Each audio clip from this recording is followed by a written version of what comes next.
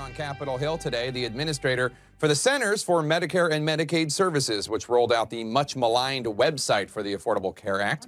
She said something we haven't heard yet from anyone in the Obama administration. I want to apologize to you that the website has not worked as well as it should. We know how desperately you need affordable coverage. Okay, but what about the people who want nothing to do with this website because they already have insurance they're happy with? She continued to say that Americans can keep plans they like, and Republicans hammered her for it.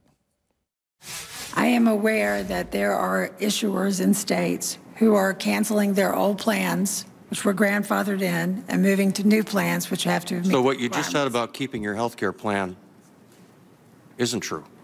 No, they could keep it. The issuers chose No, to they change can't their keep it. They plans. just got cancellation notices. Why are you saying you can? I don't understand. All right, time has expired. That point about keeping your health care plan, that's an important one. How many times did we hear this from the president? If you like your doctor, you will be able to keep your doctor, period. If you like your health care plan, you will be able to keep your health care plan, period. But that was never the whole story. It was simply not credible that the Obama administration and Congress would make a number of sweeping changes to health insurance and everyone would still get to keep their health care plan and their doctor. Back in 2010, the Obama administration vaguely acknowledged this by noting the high rate of turnover when it came to the 14 million individuals who have private insurance as opposed to group plans tucked in the Federal Register. The Obama administration noted the normal turnover rate for individual insurance is up to 67%, and that because of changes mandated to plans by Obamacare, turnover would likely exceed that range. We haven't even mentioned the employers who are pushing workers off their plans and onto the Obamacare exchange because it's cheaper.